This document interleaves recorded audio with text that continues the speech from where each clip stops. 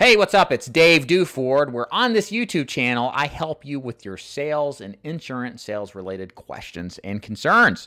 So the title of this video is One Easy Trick to Become a Powerful Objection-Rebuttaling Maniac, or something like that. Anyways, the reason I'm putting this video together is if you watch my channel and follow my stuff, you know that I'm currently in the one book a week club.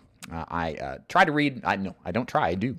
I do read one book a week on different subjects. Sometimes it's sales related, insurance related. Sometimes it's just completely different. I just want to expose myself to different books and just continuously learn and self-educate. So one book I just finished reading is this one. It's from Mr. Mehdi. I won't try to pronounce his last name. Everything is Possible. His other book is And Nothing is Impossible, probably his most famous one. A little bit about this guy, if you've never heard of him. He works with MetLife. He, at the time of this recording, is 96 years old. 96. And guess what? He still sells life insurance. He's still killing it. And supposedly, as I've heard from others, he gave up a $700,000 pension plan to continue selling for MetLife. They tried to buy him out, and he just wouldn't quit. So anyways, this is an old book that he wrote a while back, and it's really good. So you know this guy knows what he's talking about if he's still selling life insurance like he is. And one of the things I read that I think is great training concept on becoming a powerful objection handler is this what I'm going to tell you now. It's essentially, in a nutshell, is this process of becoming an expert. And what he described in the book as far as becoming an expert is that really to become very good, very knowledgeable and articulate and strong with your product offering is understand with intimate detail all the different questions your clients are going to ask you about whatever it is that you're selling. And in a sense, reverse engineer the questioning process to be able to answer those questions with efficiency and articulate responses that satisfy the concerns of the client. Now, the reason that this is related to objection handling is because essentially what an objection is a question. And people typically ask questions because they're confused. They don't understand why something is the way it is. And if you can get good at answering questions, by default, you'll get good at answering the most common objections that people have. So here's the process that Mr. Mehdi uses. And I think this is something that no matter what you sell, insurance or not, this is a great way to quickly become an expert, to some extent, of course, on whatever product it is that you're selling.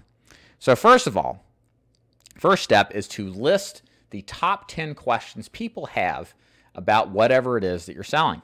So let's take selling final expense insurance. It's what I'm most familiar with. I know that my clients are going to ask the following questions. They're going to ask questions like, if I were just to go and say, I sell life insurance. I can help you with burial insurance. Do you want to buy? Let's just say that's my pitch. Well, they may say yes, but they're going to have a lot of questions. So let's list those questions. The questions being, well, what company do you represent? Why should I buy from you? How much does it cost?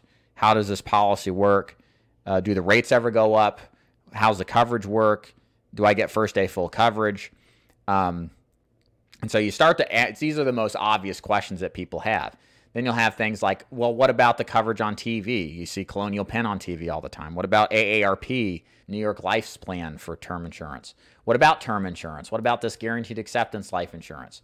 What about the agent that came last time? What about my current policy? Is that enough? How much does burial cost? How much do I need? Is that too much? What is my budget? So we get into right about 10 or 15 questions there. But if you can sit there and think about all these questions, as in this context for final expense, if I sit there and answer these questions, I'm essentially creating strong and powerful rebuttals to the most common objections that people have, because while it may not come out as you're expressing these questions exactly in a rebuttal, many times the objections are based on these questions. You know, let's say price. Hey, let me think about it. I see what you're saying, Mr. Prospect. A lot of people I talk to say the same thing before they end up buying. My question to you is, what is it exactly do you mean by needing to think about it? Well, I'm not so sure about this price. This price is pretty expensive. I didn't think it was going to be this much. Well, if you know how to handle price and you know how to demonstrate it in a way that would cool the nerves of somebody concerned about pricing, and you've done this particular exercise, you're going to be able to handle that great. So for example, hey, price is something we can work with. You know, how does price work? Price is great. We can custom tailor your program to whatever kind of price that you feel comfortable paying. You don't have to pay a set price. We have the ability to reduce the coverage to lower the price, or to increase it to whatever level you're comfortable with, because my goal as your agent is to get you some kind of coverage on the books versus nothing at all, because at the end of the day, if you don't get coverage, the problem you have still is not solved, which is you need coverage, and you don't have it if you can't afford it. So let's get you something you can afford. Doesn't that make sense to you? So you can start answering these questions. You can start answering these rebuttals by automatically understanding the questions that you have to run into. And then on top of that, usually what we're looking at, a good suggestion, I think Mr. Mehdi was talking about this, is start with 10 of the most common questions that your particular product will probably have, and then work to 20 or 30, and then role play with a fellow agent or somebody else and have them ask the questions related to it, and be ready to pounce and answer those objections with solid rebuttals based on the answers that you got. And if you can go through 20 or 30 objections, you're going to become a master of the product that you're selling, because you understand the product not only from an actual standpoint, but you understand it in application to the benefit of the client.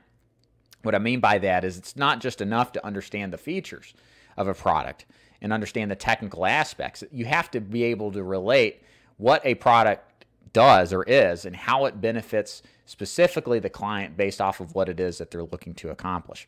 So some ideas if you're getting started in selling. Again, it doesn't matter what you sell. Maybe you're getting started and you're wanting to know, okay, what questions could I ask to get myself in a better position? My recommendation is do some online research. It's pretty straightforward. 3 things I would recommend is whatever you're selling, go on to Facebook groups, find a Facebook group that corresponds with your product. Find forums online that aren't necessarily on Facebook. Like in the insurance world, there's the insurance forums, great resource, lots of agents. You can see a lot of questions that they'll ask, and then you can steal their questions. And also Reddit. Look on there. Quora is another one. And just do some product research. See what people are asking, saying, and thinking about the product you're representing. And then begin to craft a presentation around those questions. Now, ultimately, what will happen and what you want to do is you just don't want to go in and actually pitch like this and then field questions as you go along. I think the more sophisticated approach to selling is to take these questions, the answers to the questions that you've generated, and develop a sales presentation around them. What you'll find is, and this is assuming you're working in a vacuum, you don't work with a mentor or coach, but what you'll find is if you're on your own selling something, people generally have the same kind of concerns. And usually the most common objections are whittled down to the 3 or 5 objections or issues that people have. And if you can get really good at understanding why people object to that particular thing or instance or characteristic of your product, and you can learn how to relate that objection and relate it back to something that they said earlier in the sales call, you'll be a genius at closing deals and handling rebuttals. And like I was getting to, ultimately, what you want your sales presentation to essentially do is pre-qualify out those objections from the beginning. So things like, what does your product do? How does it work? What about other products? What about the competition? You weave into your sales presentation comparisons, analysis, pros and cons, and demonstrate to the client why someone would buy your product versus the alternative, and why somebody would buy the alternative versus yours. So you can segregate based on who you're seeing if they fit the kind of match that you're looking for in your insurance prospect or any kind of prospect that is. And so crafting that sales presentation based on these answers to these objections is really the best way to present. I'm a big believer in modern sales. The ultimate goal of a sales presentation is to pre-qualify and is to look at your sales process like a funnel. We're letting pretty much everybody in on the front end, but then we work through a series of questions designed to test and analyze how serious a prospect is, if they're a good match for what we do, and to determine if we in the sales position want to proceed with the sales call or if we want to end it to save our time and theirs, and for us to go out and spend time finding another prospect that will be more in tune with what we want in a buyer. This gets you in the control seat. This gets you in the driver's seat. It allows you to control how the sales presentation goes. It allows you to determine what happens on your terms. And in sales, it's so important to have that control. And it's so important to make sure that you ascertain it, because without it, you kind of feel helpless. And so I hope this kind of helps you how to do that. Starting with the objections in mind and how to answer them effectively will make you a better salesperson, as well as a better expert in whatever it is that you're selling. My name is David Duford, and on this YouTube channel, I talk a lot about insurance selling tips. I'll talk a lot about generic sales training tips, no matter what it is that you sell.